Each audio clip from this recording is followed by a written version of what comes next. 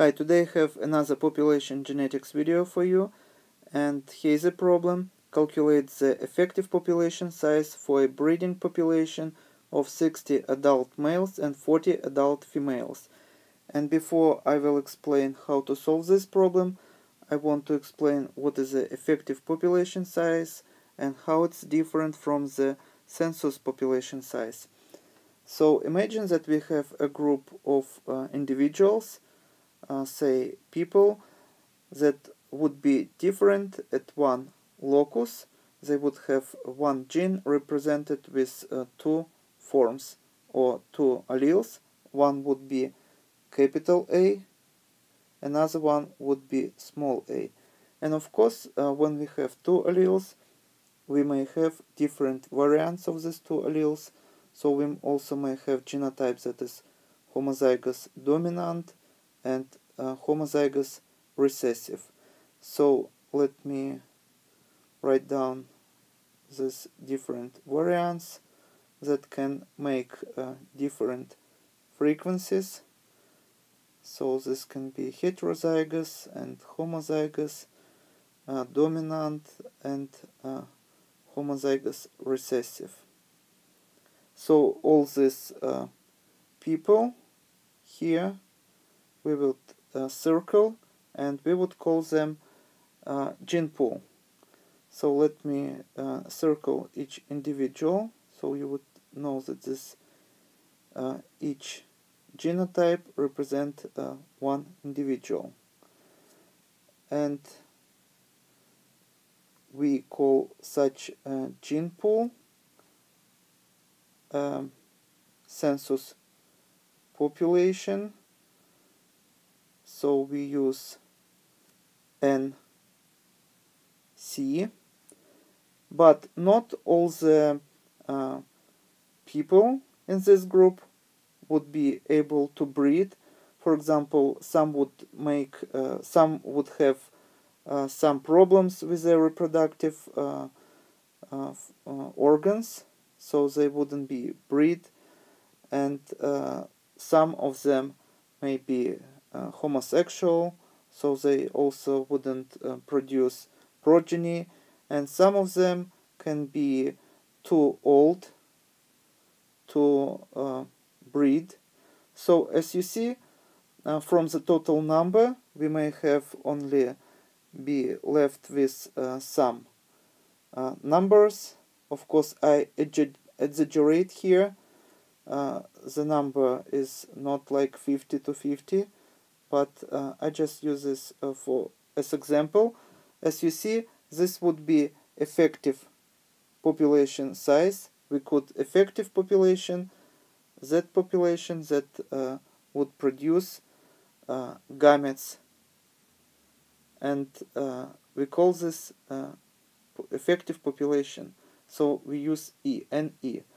As you see, all these individuals may donate their gametes for the next generation. For example, this individual would produce only one type of gametes, that is small a, and this one can produce capital A and small a, and this one would produce capital A, and this one would donate only small a alleles.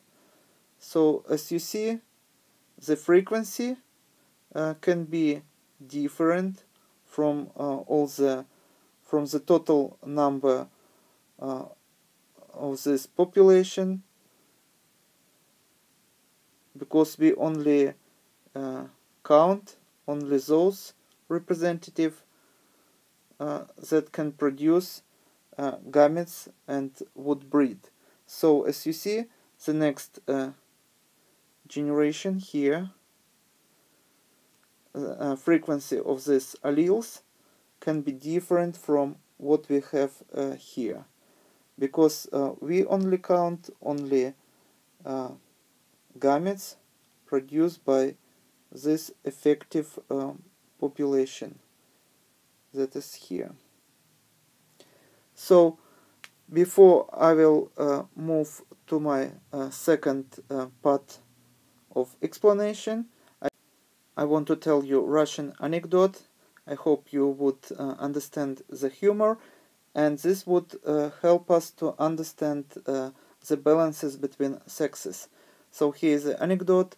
One geologist who spent about a month in the forest at last came out of the forest, and he saw some village, and he came to the nearest house and knocked the door. And young beautiful lady opened the door, and he asked her if she would be so kind to let him in to sleep over one night. But she was hesitating, and she said, "Oh, really, I don't know. I am here alone, and I don't know how I would be with a man." But he said, "Oh, don't worry about that. I am a gentleman." So she let him in, and he spent a night, and when he wake up early in the morning, he came to the porch, and he saw that young lady feeding her birds, and he had a question, and he said, "Why do you have 5 hens and 5 roosters?" And she said, "Oh, you know, there is only one cock here, the rest are gentlemen's." So this is really a very good example that explains the balances between sexes. For example, when we talk about this effective population, we also have to make a correlation between the balances of the sexes. For example, we have 1, 2, 3, 4, 5, and 6 representatives here, and imagine that only 1 would be female and the rest 5 would be male. Human female can produce about 10 children during her lifespan, so even if here would be 5 males, this female would be limited factor, so such a group would produce only during their lifespan only about 10 children.